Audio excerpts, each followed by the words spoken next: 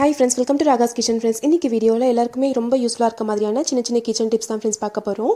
First tip வந்துட்டு நம்ம இந்த மாதிரி சுரைக்காய், பரங்கிக்காய், பூசணிக்காய் இதெல்லாம் வாங்கணும் அப்படினா ஃபுல்லா வந்து நம்ம யூஸ் பண்ண மாட்டாங்க. நமக்கு தேவையான அளவுக்கு கட் பண்ணி எடுத்துட்டு பாக்கி இருக்கிறத ஃப்ரிட்ஜ்ல அப்படியே வச்சீங்கன்னா அது வந்து வீணா போயிருங்க. அதனால அப்படியே வைக்காம நம்ம அதை வந்து எந்த இடத்துல கட் பண்ணி வச்சிருக்கோமோ அந்த இடத்துல வந்துட்டு இந்த மாதிரி ஒரு பிளாஸ்டிக் கவர் எடுத்துக்கோங்க. பிளாஸ்டிக் கவர் எடுத்துட்டு அதை வச்சு இந்த மாதிரி நல்லா வந்து டைட்டாக க்ளோஸ் பண்ணிடுங்க.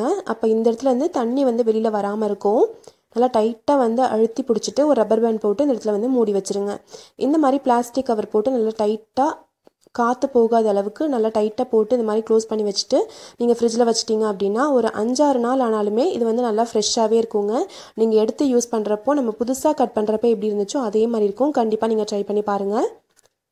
அடுத்த டிப் வந்துட்டு நம்ம இன்ஸ்டண்ட்டாக நம்மளுக்கு வந்துட்டு வெள்ளை கரைசல் எப்படி ரெடி பண்ணுறதா ஃப்ரெண்ட்ஸ் பார்க்க போகிறோம். இது மாதிரி நீங்கள் செஞ்சு வச்சுக்கிட்டிங்கன்னா நம்ம எப்போ தேவையோ அப்போ வந்து இந்த வெள்ளை கரைசலை நம்ம யூஸ் பண்ணிக்கலாம். ஒரு 1/2 கிலோ அளவுக்கு நான் வந்துட்டு உருண்டை வெள்ளத்தை இந்த மாதிரி பொடி பண்ணி எடுத்துருக்கேங்க ஒரு வானலியில். இதில் 2 டேபிள் ஸ்பூன் அளவுக்கு தண்ணி விட்டு இதை வந்து நல்லா கரைச்சிக்கோங்க. 1/2 கிலோ வெள்ளத்துக்கு குறைவான அளவு, அதாவது 2 ஸ்பூன் அளவுக்கு தான் தண்ணி விட்டுருக்கோம். தண்ணி விட்டு நல்லா கரைச்சிக்கோங்க. இது வந்து பாகெல்லாம் வரணும்னு தேவையில்லைங்க. வெள்ளம் கரையிற வரைக்கும் இதை வந்து நீங்கள் கொதிக்க வச்சாலே போதும். பாருங்கள், இப்போ நல்லா கரைஞ்சிருச்சு. இந்த அளவுக்கு நல்லா கரைஞ்சதுக்கப்புறம் நீங்கள் ஸ்டவ் வந்து ஆஃப் பண்ணிடுங்க. ஸ்டவ் ஆஃப் பண்ணிவிட்டு இந்த வெள்ளை கரைசலை வந்து நம்ம இப்போ வடிகட்டி வச்சிடலாம். நம்ம வடிகட்டி வச்சிட்டோம் அப்படின்னா எப்போ தேவையோ அப்போ வந்து நம்ம இந்த வெள்ளை கரைசலை யூஸ் பண்ணிக்கலாங்க. அப்பொழுதுக்கு நம்ம வந்து ஒவ்வொரு தடவையும் நம்ம செய்யணும்னு அவசியம் இல்லை. பாருங்கள், இந்த மாதிரி வடிகட்டி ஒரு பாக்ஸில் போட்டு நீங்கள் வந்துட்டு வெளியிலேயே வைக்கிறதா இருந்தால் ஒரு 2 நாள் ஆனாலுமே நல்லாயிருக்குங்க. நீங்கள் ஃப்ரிட்ஜில் வைக்கிறதா இருந்துச்சுன்னா ஒரு 10-15 நாள் ஆனாலுமே நல்லாயிருக்கும். எப்போ உங்களுக்கு தேவைப்படுதோ அப்போ ஃப்ரிட்ஜ்லேருந்து எடுத்து ரூம் டெம்பரேச்சருக்கு மாற்றி வச்சுக்கோங்க. பாருங்கள், இந்த அளவுக்கு வந்து நல்லா திக்கான வெள்ளை கரைசல் நம்ம ரெடி பண்ணிட்டோம். இது கொஞ்சம் டைம் ஆக ஆக இது வந்து கொஞ்சம் கட்டியாக ஆரம்பிக்கும். ஆனால் எப்போ உங்களுக்கு தேவையோ லட்டு பிடிக்கிறதா இருந்தாலும் சரிங்க, இல்லை வந்து ஏதாவது ஸ்வீட் பணியாரம் செய்கிறீங்க அப்படின்னாலும் எந்த ஸ்வீட் செய்கிறதா இருந்தாலும் இதை வந்து நீங்கள் யூஸ் பண்ணிக்கலாம். இப்போ நம்மளுடைய அடுத்த டிப் பார்க்கலாங்க. குழந்தைங்க வந்துட்டு இந்த மாதிரி ஸ்கெட்சோ அல்லது மார்க்கரோ வச்சு கையில் காலில் இதிலெல்லாம் கிறுக்கிக்குவாங்க. நம்ம என்ன சொன்னாலும் கேட்க மாட்டாங்க. இதை வந்து நீங்கள் என்ன தான் சோப் போட்டு தேய்ச்சாலும் இது வந்து போகாது. இது வந்து நம்ம ஈஸியாக போகிறதுக்கு வந்து நெயில் பாலிஷ் ரிமூவர் இருக்குது இல்லைங்களா, இந்த மாதிரி நெயில் பாலிஷ் ரிமூவர் லிக்விடாக இருந்தாலும் சரிங்க, இல்லை வந்துட்டு நம்மளுக்கு இப்போ காட்டன் பேட்ஸ்லையும் கிடைக்குது, அது வேணாலும் நீங்கள் யூஸ் பண்ணிக்கலாம். அந்த நெயில் பாலிஷ் ரிமூவரில் கொஞ்சமாக வந்து பஞ்சு தொட்டு இந்த நெயில் பாலிஷ் ரிமூவர் வச்சு அந்த இடத்துல தேய்ச்சிட்டிங்க அப்படின்னாலே போதுங்க. டக்குன்னு வந்து போயிடும்.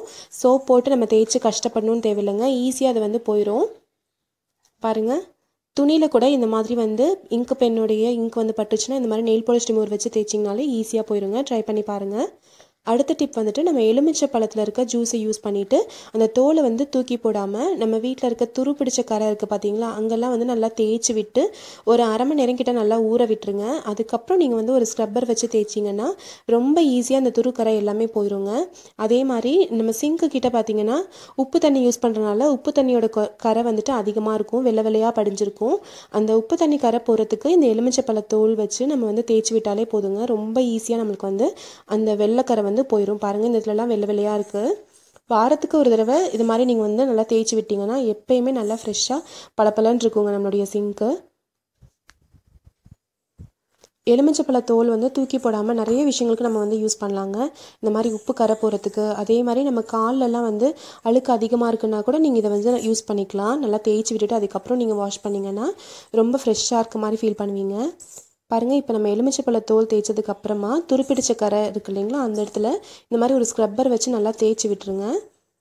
அதுக்கப்புறம் நீங்கள் சாதாரணமாக தண்ணி ஊற்றி வாஷ் பண்ணாலே போதும், நல்லா க்ளீன் ஆயிருங்க.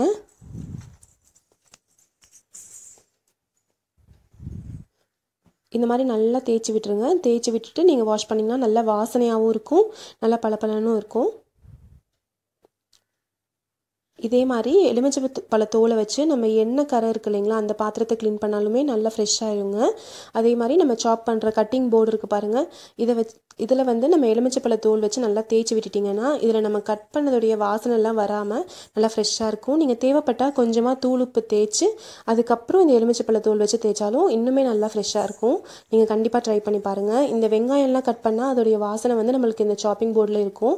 அதெல்லாம் போகிறதுக்கு வந்து இது ரொம்ப யூஸ்ஃபுல்லாக இருக்கும். இப்போ நம்மளோட அடுத்த டிப் பார்க்கலாங்க. நம்ம வந்து தக்காளி தோசை, ரவை தோசை இதெல்லாம் வந்து ஊற்றுறதா இருந்துச்சுன்னா, நம்ம வந்து கரைச்சி தோசை ஊற்றுவோம் பார்த்தீங்களா? பாக்கி இருக்க மாவு வந்து ஃப்ரிட்ஜில் வைப்போம். ஃப்ரிட்ஜில் வைக்கிறப்போ அடுத்த நாள் வந்து தோசை சரியாக வராதுங்க. அது மாதிரி சரியாக வராது அப்படின்ற டைமில் வந்துட்டு இந்த மேலே தேங்கி இருக்க தண்ணியை வந்து வடித்து எடுத்துருங்க. ஈவன் கோதுமை தோசை மாவாக இருந்தால் கூட அந்த மேலே தேங்கியிருக்க தண்ணியை வந்து வடித்து எடுத்துட்டு அதுக்கப்புறம் இதில் வந்து ஃப்ரெஷ்ஷான தண்ணி சேர்த்து நீங்கள் வந்து தோசை வார்த்திங்க அப்படின்னா நல்லா டேஸ்ட்டாக கிறிஸ்பியாக புதுசாக மாவு நம்ம கரைச்சிருக்கப்போ எப்படி வருமோ அதே மாதிரி வருங்க. இந்த மாதிரி கரைச்சி ஊற்றுற தோசை மாவு எதாக இருந்தாலுமே வந்துட்டு நீங்கள் அடுத்த நாள் யூஸ் பண்ணுறப்போ இந்த மாதிரி மேலே தேங்கியிருக்க தண்ணியை எடுத்துட்டு புது தண்ணி வந்து போட்டு நீங்கள் இந்த மாதிரி தோசை ட்ரை பண்ணி பாருங்கள். நல்லா மொறு மொறுன்னு கிறிஸ்பியாக நல்லா வரும்.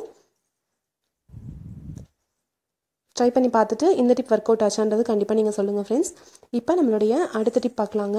நம்ம மிதியடி வந்துட்டு நம்ம வாஷ் பண்ணுறப்போ சோப் பவுடர் அதுக்கப்புறம் அதுக்கு தேவையான எலுமிச்சப்பழம் பேக்கிங் சோடா இதெல்லாம் போடுறத விட இந்த மாதிரி ஒரு பக்கெட்டில் ஒரு பாதி பக்கெட் அளவுக்கு வந்துட்டு கொஞ்சம் வெதுவெதுப்பான தண்ணி எடுத்துக்கோங்க.